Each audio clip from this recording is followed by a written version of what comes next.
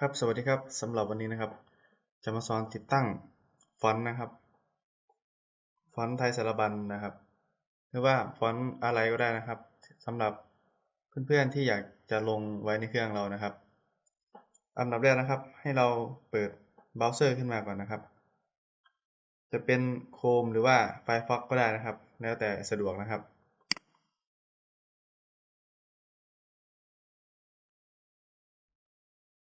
ก็ให้พิมพ์นะครับฟอนต์ไทยสารบัญนะครับ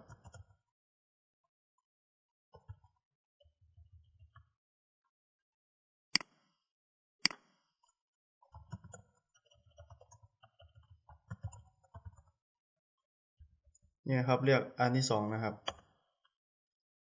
ก็เข้ามาในหัวข้อที่สองนี้นะครับก็จะเจอหัวข้อต่างๆนะครับให้เราเลือกนะครับเลือกโหลดนะครับว่าจะเอาอันไหนนะครับแต่ในคลิปนี้นะครับผมจะเอาอันนี้นะครับอันที่13ฟอนต์ไทยนะครับก็ให้คลิกดาวน์โหลดเลยนะครับ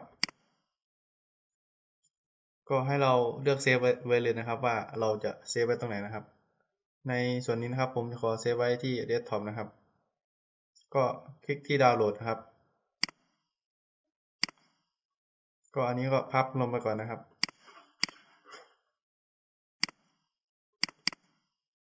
ครับเราก็จะได้ไฟล์นี้มานะครับก็ให้เราแตกไฟล์ออกนะครับ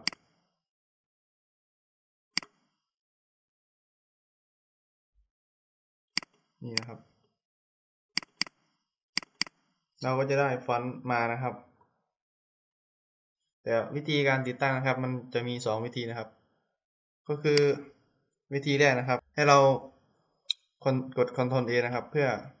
เลือกฟอนต์ทั้งหมดนะครับคุมดำฟอนต์ทั้งหมดนะครับที่เราจะติดตั้งนะครับก็ให้เราคลิกขวานะครับแล้วเลือก Install นะครับวิธีที่2นะครับให้เราเข้าไปที่ My Com นะครับ Right C นะครับ Windows ก็จะเจอโฟลเดอร์ฟอนต์นี้นะครับให้เราคลิกเข้ามาดูนะครับมันก็จะมีฟอนต์นะครับหลายอย่างนะครับที่เราติดตั้งไว้แล้วนะครับก็จะมีฟอนต์ที่มาจาก Windows ด้วยก็มีนะครับตัวนี้คือวิธีที่2นะครับจะสามารถติดตั้งได้เหมือนกันนะครับเอาผมเลือกวิธีที่2นะครับก็คือคุมดำแล้วนะครับก็ให้เราคลิก1ทีก็ลากไฟล์ลงมานะครับแต่ในเครื่องผมติดตั้งไว้แล้วนะครับก็ไม่เป็นไรนะครับผมก็จะปล่อยเลยนะครับอันนี้นะครับมันก็จะถามนะครับว่าต้องการติดตั้งลงไหมนะครับผมก็ติ๊กถูกตรงนี้นะครับ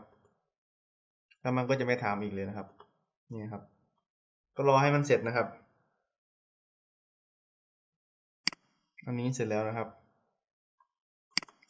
เราจะรู้ได้ยังไงใช่ไหมครับว่าเวลาเราติดตั้งไปแล้วฟอนต์เราจะมีหรือไม่นะครับก็ให้เปิดโปรแกรม Microsoft Word ขึ้นมานะครับนี่นะครับก็ให้เราลองเลือกดูนะครับ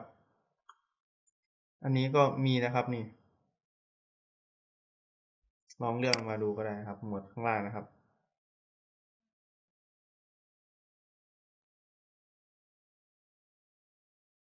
นี่นะครับในส่วน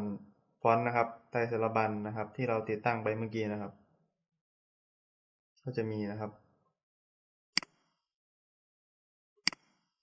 ลองเลือกดูสักตัวก็ได้นะครับก็ลองทดสอบพิมพ์นะครับ